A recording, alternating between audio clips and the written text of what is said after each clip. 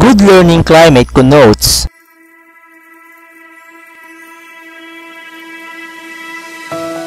good physical environment,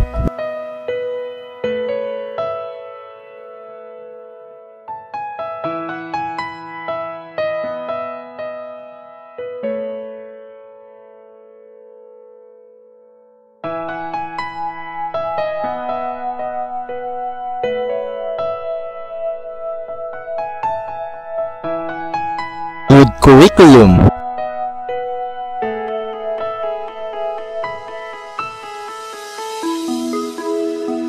complete textbooks and instructional materials,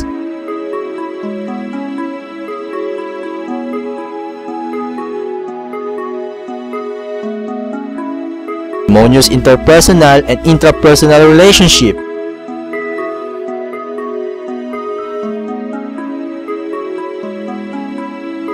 professional growth and personal enhancement of staff,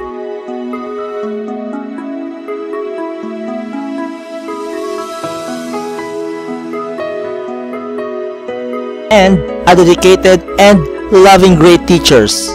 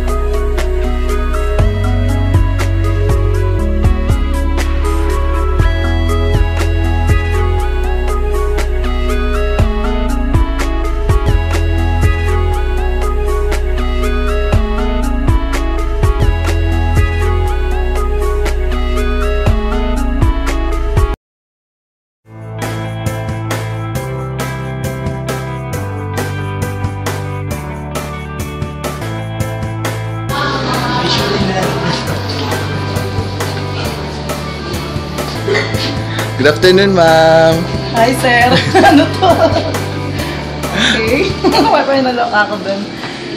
What are your top qualities for being a great teacher? For me, sir, being a great teacher, kailangan nandiyan ang passion mo sa pagtuturo. You should be very passionate with your career, of course, together with the students. And of course, when passion, andyan na, devotion follows, diba? And then another thing is mastery of your subject. You should know your subject well. Kung ano man yung gusto mong impart sa students, you should be very vocal to what you should supposed to give them. And then of course, to be also a great teacher, kailangan din natin ng understanding para maging effective tayo sa ating pagtuturo. Understanding sa mga estudyante, sa mga nangyayari, and everything around us. And you know, when love and the passion comes together, of course, expect a masterpiece. So, yun lang para sa akin. Thank you. Sir, good afternoon. Alam mo ba? Ako ba yun? Sorry sir, hindi ko alam kung si Ma'am siya. Wala. Kasi yan. What are the top qualities to be a good teacher? Well, for me, kailangan effectiveness. Kasi hindi ka good teacher kung hindi ka effective as a teacher. Kasi pag teacher ka, kailangan masterpiece subject, alam mo yung tinuturo mo, and you can deliver it well to the students. And number 2 is love and devotion. Kailangan love mo yung work mo. Kasi kapag love mo yung work mo, gagawa ka ng paraan at matidetect mo talaga kung sino yung mga bata hindi natututo. At willing ka na turuan sila yung mga hindi natuto. And third is readiness. Kailangan prepared tayo kapag pumapasok tayo sa classroom. Alam mo yung gagawin mo, hindi yung tsaka mo palang iisipin yung gagawin mo kung saan nagkakaroon ng problema sa pag-deliver ng lesson sa bata. And kailangan naintindihan natin yung behavior ng bata. Kung may problema na, call the attention, no? Para mabilis natin madisiplina at makorek. Kaya yung nagkakaganyan is maybe may problem siya emotionally or sa family nila. Sir, yun lang po. Thank you. Pinakita ako dyan sa iyo eh. Good afternoon, ma'am. Good afternoon, Mr. Andrew. What are your top qualities for being a great teacher? What are my top qualities for being a great teacher? Well, I believe that teaching is not an easy job. You should have the heart. You should have open hearts and minds for the students to understand you. Digo ko talaga. And second one is, my second top quality is being devoted teacher. Of course, kung hindi ka devoted, walang mangyayari sa'yo. And the third one is, you should be a knowledge seeker. Kasi, you cannot give what you do not have. So first, kailangan matuto muna ikaw as teacher before ang mga student. That would be all. Thanks. Good afternoon, sir. Good afternoon. Okay. So the question is, what are your strategies in creating an effective learning climate? I think my strategies in creating a good climate for effective learning is I assess first my students on how they're going to deal with things. Because first, if you will be able to assess your students, you will know where their strengths and their weaknesses. And upon knowing the weaknesses and the strength of your student, you will be able to create a plan that will be able to be a suit for their need. For example, if my student is good in math, of course, my integration in my Filipino subject would also have math on it. So it will be able to help out mathematics and Filipino in the same way. And I think one of the best things that you should have to have an effective learning climate, you should be resilient. You should be dealing with your student as what they really need. So focus on the needs of your students. That's it. Thank you, sir.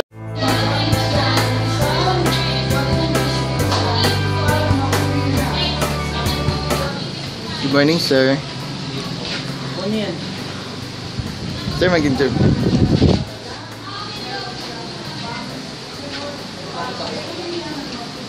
What are your top qualities for being a great teacher? Teacher? What? Be what you are. Kinakailangan ko, kilala mo yung mga estudyante mo by heart. Yun. Tapos, communication sa mga estudyante. Then, what are your strategies in creating an effective learning climate? Strategies?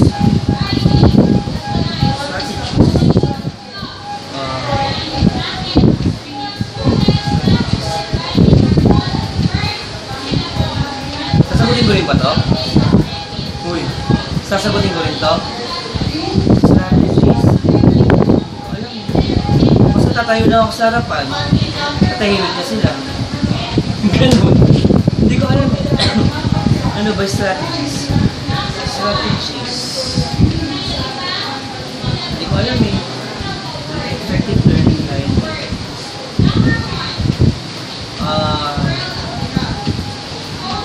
Siguro kwan na dapat first day of school pa lang alam mo nila yung ano.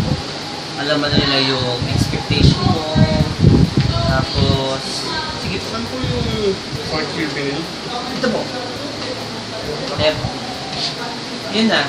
So, sabihin mo yung standards mo sa kanila. Para at least alam nila. Saka, sabi ko, ano ba yung strategies?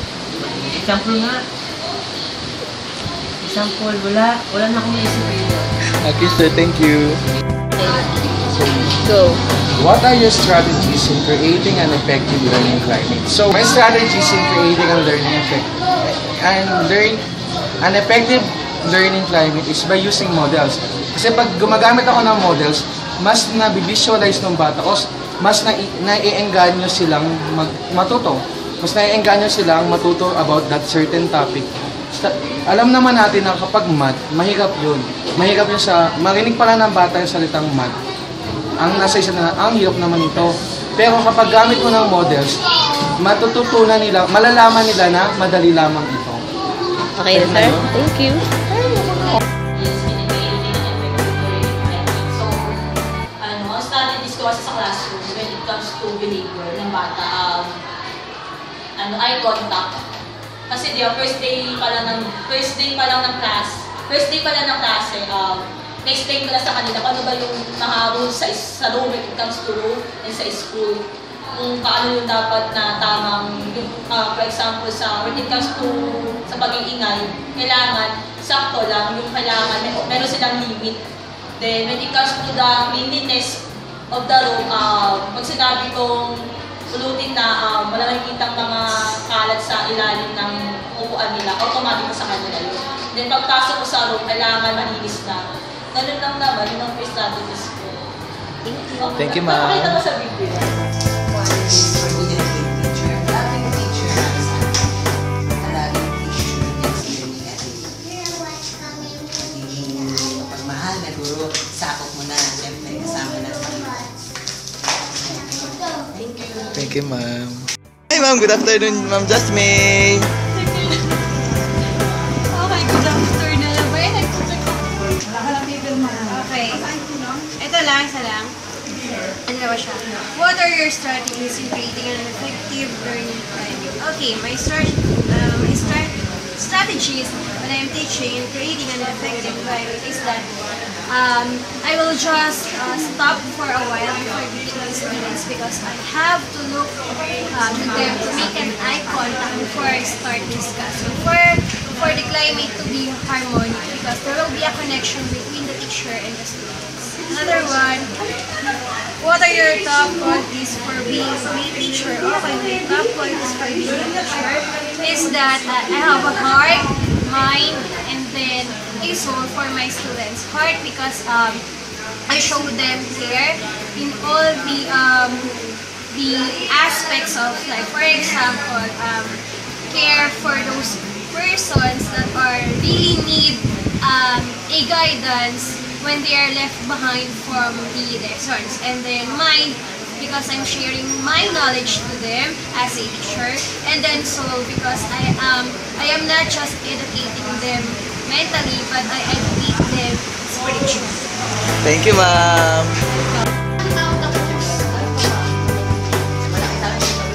Hi, ma'am Sirael. Hi, ma'am Max. Hi, ma'am. Hi, sir. Hi, sir. Mamaya na Eugene. Hi, sir. Ako muna. Okay, sige, ma'am. For you to become effective teacher, one must be adaptable in his or her learning environment. Another one, you need to become observant of your learners. Ayan na kasi yun eh.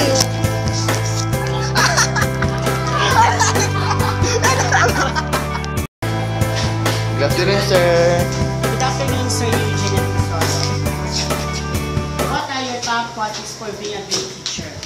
For me, para sa akin, para maging isang mahusay at pinakamagaling na teacher, dapat effective kang magturo. Paano sabi effective?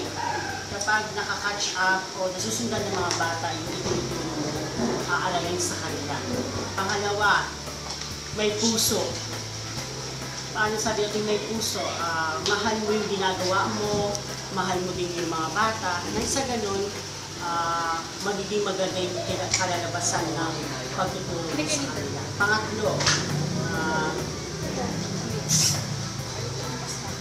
Pangatlo, siguro,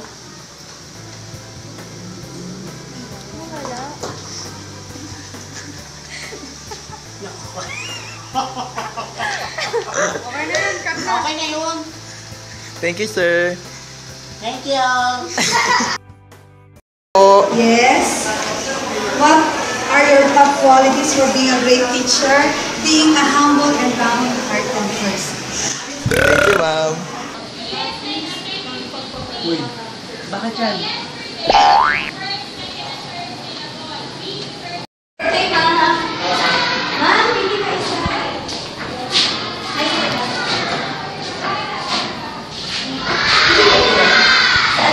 Hi, ma'am. Hi! Good afternoon, ma'am. Agnes. Birthday niya. Happy birthday, ma'am. How young? Amin ito, 1 year lang, ma'am. Wow. 1 minute.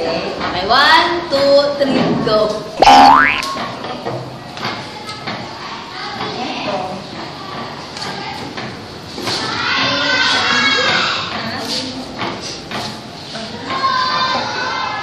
Answer mo daw, ma'am. Ano yung strategies mo? Bakit saan? Sa mga climate. Sa pagtuturo. Ay, marami. The interview. Nagsisurvey kayo? Oo. Tungkol saan? Sana kung ano ko, hindi ako kasali. Check mo na mo, hindi ako. Ano yung duty ko? Sige naman, birthday mo naman. Isa! Effectiveness, love, and... Good afternoon, sir. Ayoko na agad. Saglit niya. Good afternoon, sir. Ikaw na. Go, baby!